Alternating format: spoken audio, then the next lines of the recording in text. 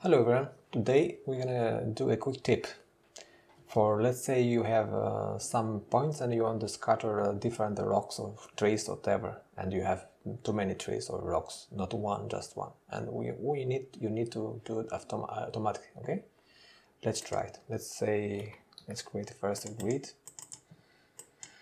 Let's add node. We need only the points, so let's delete the geometry. Okay, we have, let's now add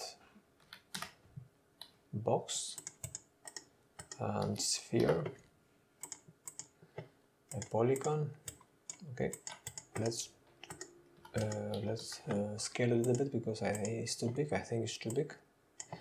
Now let's say copy 2 point and yeah, only the sphere. Now let's add the cool node, which is attribute by piece. Okay, it needs point geometry library, which is this one, point cloud this one, but still it needs the ID.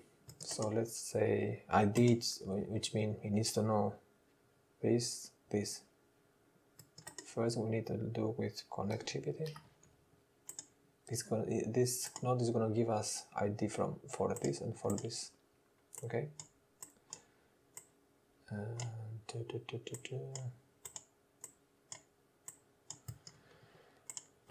Now, where is?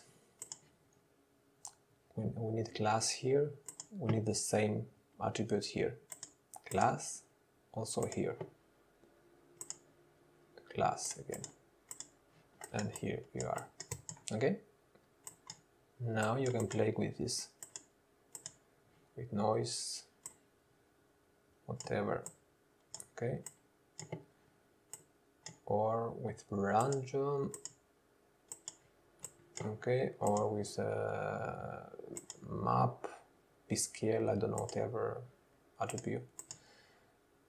Let's say with noise.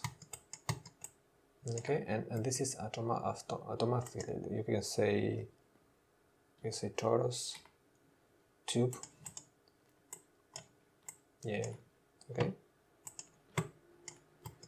And torus, yeah, torus.